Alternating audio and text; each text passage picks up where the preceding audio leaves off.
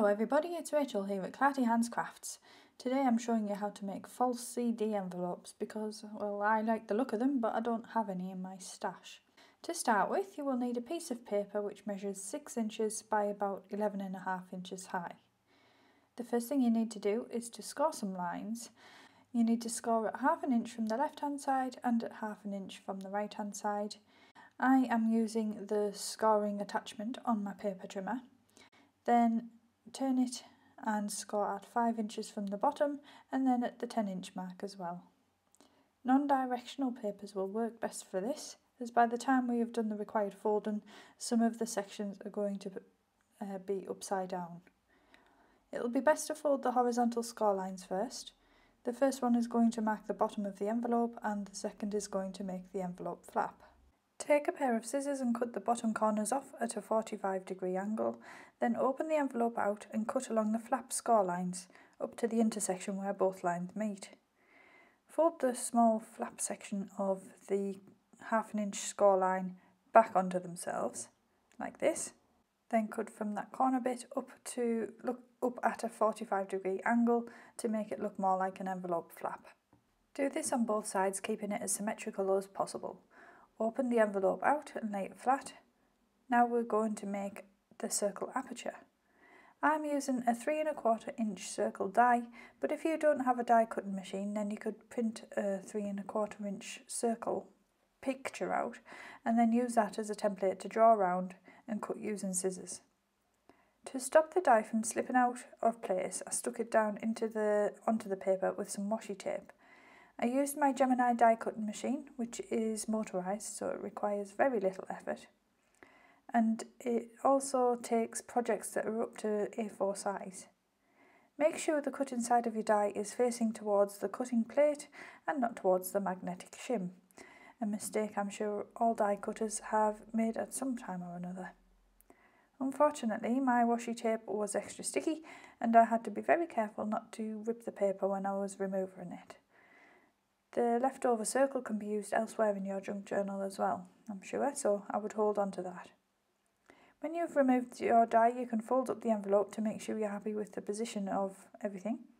Those ½ inch folds at the sides are going to be stuck to one another, which means that the full width of the envelope can be used, instead of gluing the front directly to the back and losing some of the width due to the glue.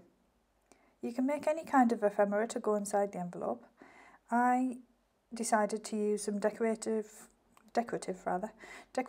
card to make a journal card which would fill the whole envelope.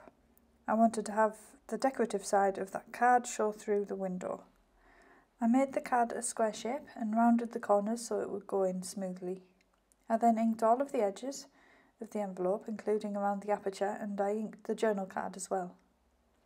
Now it's time to cover the aperture. I decided to use some vellum paper so that I would still be able to see through. You could use acetate packaging if you prefer, or maybe some netting or something like that would be cool. Of course, you could just cover it with some opaque design paper if you weren't worried about being able to see through it. Cut a piece of whatever you are using to a size that will fully cover the circle hole, making sure the piece is small enough to fit within the fold lines of the envelope. This will stop any awkward bunching at the side edges.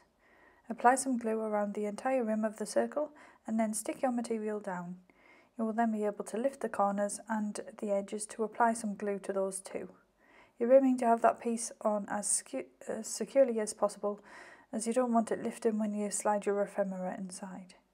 For extra security, I stuck some washi tape around the edges of the vellum, and I probably should have used normal sticky tape, as that would have been less likely to lift up, but this did the job anyway.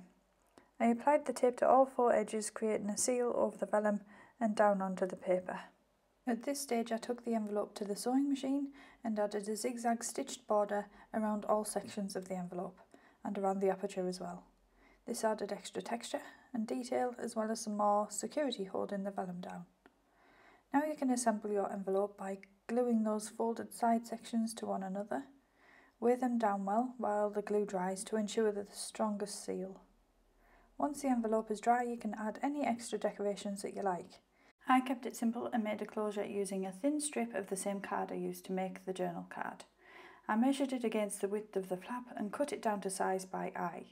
I was careful to only add glue to the sections which would be in direct contact with that back panel of the envelope, as I didn't want the flap to get caught in the glue. I pressed it down until it was firmly stuck. I then added a little pocket to the bottom of that panel using the same design card again, this time using a wider piece. I created a patch pocket by gluing it down on the 3 edges, and I then needed something to pop inside it, so I made a little square journal card in a contrasting colour. I think the front would look nice with a little something overlapping the edge of the aperture, but I couldn't find the right thing to use, so I just left it. But maybe some die-cut flowers or some paper dolls would look like it would really add something, a pop of interest to the front. So thank you for watching today's tutorial, and please subscribe if you like what you see. And I'll see you again in the next video. Bye bye!